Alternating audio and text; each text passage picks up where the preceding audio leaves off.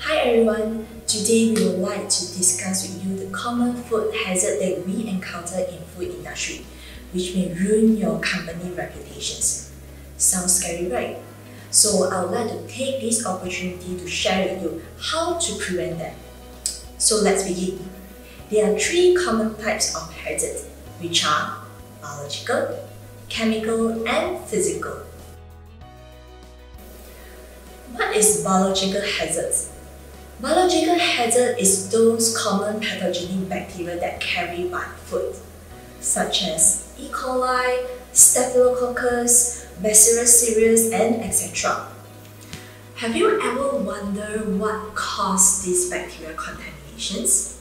It could be due to contaminated raw or packaging materials, poor personal hygiene, inadequate cooking or reheating temperature, improper storage temperature, improper cleaning and sanitations, cross-contaminations, or even past use by time. And how do we prevent this? We can prevent this by implementing good manufacturing practices, also known as GMP. Ensure using appropriate ingredients and supply specifications. Identify the types and source of microbiological hazard, as well as identify a critical control point. Not to forget that to train your employees in good hygiene practices. The building designs and equipment designs are equally important. And why did I say so?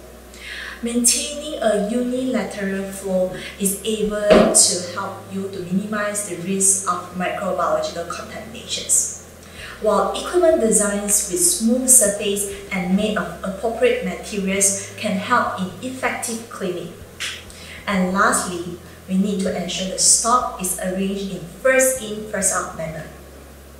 Let's move to the second type of hazard, which is chemical hazard.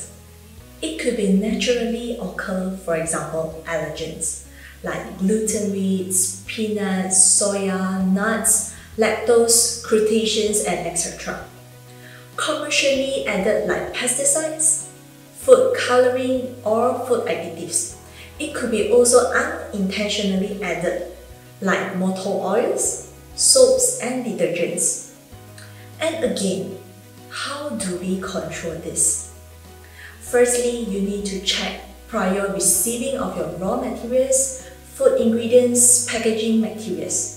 And upon receiving of these materials, you also need to beware during processing, during the storage, during the use of a sanitizer, cleaning agents, lubricants, or prior to the shipment of your finished product.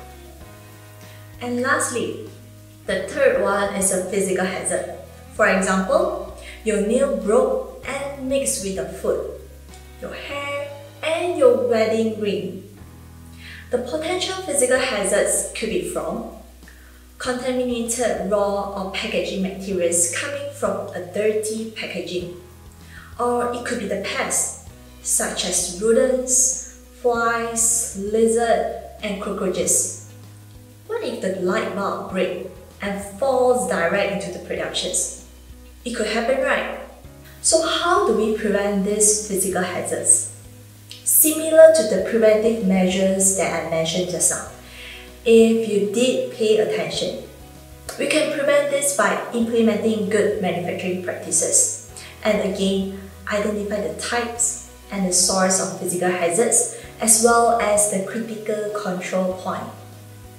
Train your employees in good hygiene practices, or you can obtain the letter of guarantee, certificates of analysis, also known as a COA, from the suppliers. In conclusions, these are the common food hazards that could affect your company reputations. If you are facing a similar issue, please feel free to drop us a message.